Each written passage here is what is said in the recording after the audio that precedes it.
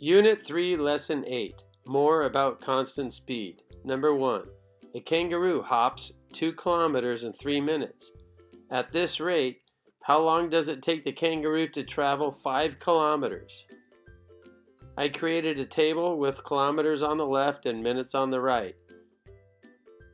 The kangaroo hops 2 kilometers in 3 minutes.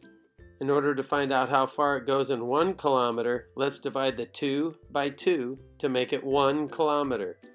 Since we divided the kilometers by 2, let's divide the minutes by 2. 3 divided by 2 is 3 halves, or 1 1/2, or 1.5. So the kangaroo hops 1 kilometer in 1 1/2 minutes. Let's multiply the 1 kilometer times 5 to get 5 kilometers, since they were wondering how long it took the kangaroo to travel 5 kilometers.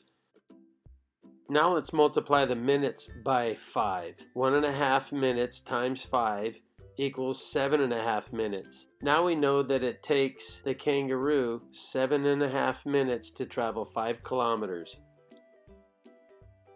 B. How far does the kangaroo travel in 2 minutes? Again, we have kilometers on the left and minutes on the right. So 2 kilometers in 3 minutes. So let's divide the 3 minutes by 3 to get 1 minute, and the 2 kilometers by 3 to get 2/3 kilometers. So we know that after 1 minute, the kangaroo travels 2/3 kilometers.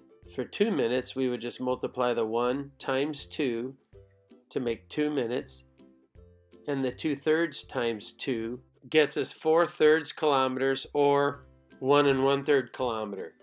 So the kangaroo travels 4/3 kilometers in 2 minutes. Number 2. Mai runs around a 400-meter track at a constant speed of 250 meters per minute. How many minutes does it take Mai to complete 4 laps of the track? Explain or show your reasoning. It's a 400-meter track. So that would be 400 times 4, which is 1,600 meters. I'm going to try to build the meter side of this table up to 1,600. 1 minute times 2 is 2 minutes. 250 meters times 2 is 500. Multiply the 500 times 2 gets me to 1,000. And 2 minutes times 2 gets me to 4 minutes. So I'm getting closer to 1,600 meters.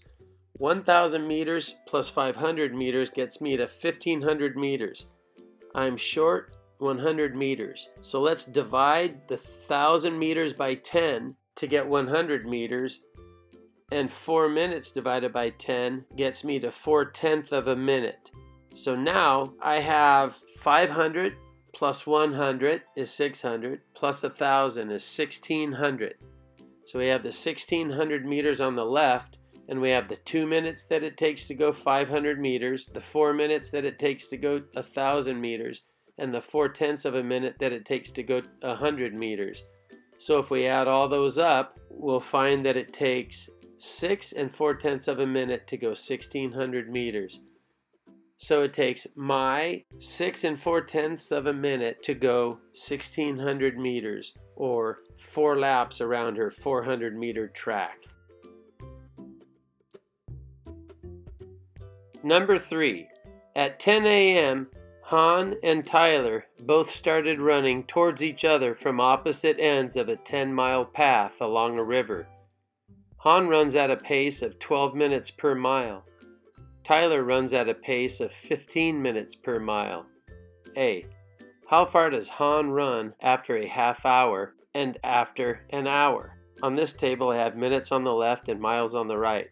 Well, they tell us that Han runs at a pace of 12 minutes for 1 mile. 12 divided by 2 equals 6, and 6 times 5 gets me to 30 minutes, which is a half an hour. So 1 minute divided by 2 gets me to a half a minute. A half a minute times 5 gets me to 2.5 minutes.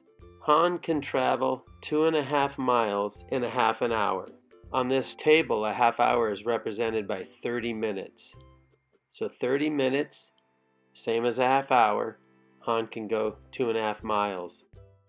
Now if we multiply that 30 minutes by 2, we have 60 minutes, which is equal to an hour. So if we multiply 2.5 times 2, we have 5 miles. Han can run 5 miles in 60 minutes or 5 miles in 1 hour. And at that same pace, Han runs 2.5 miles in 30 minutes or 2.5 miles in a half an hour. B. Do Han and Tyler meet on the path within 1 hour? Explain or show your reasoning. After an hour of running, Han completed 5 miles towards Tyler, and after an hour of running, Tyler completed 4 miles running towards Han. That brought them 1 mile away from one another, because 5 plus 4 equals 9, and it was a 10-mile trail. So the answer is no. After an hour of running, they would have been 1 mile away from one another. Number 4. Two skateboarders start a race at the same time. Skateboarder A travels at a steady rate of 15 feet per second. Skateboarder B travels at a steady rate of 22 feet per second. After 4 minutes, how much farther will skateboarder B have traveled? Explain your reasoning. Skateboarder A on the left, skateboarder B on the right. Skateboarder A, 15 feet per second. 1 second times 60 equals 60 seconds or 1 minute. 15 times 60 is 900 feet. Skateboarder B, 1 second times 60 is 60 seconds or 1 minute. 22 times 60 is 1,320 feet. Multiply 60 seconds times 4 and you have 4 minutes, because it's really 1 minute times 4. So 1 minute times 4, or 60 seconds times 4, equals 4 minutes. Multiply the other side by 4, 900 times 4, you get 3,600 feet for skateboarder A.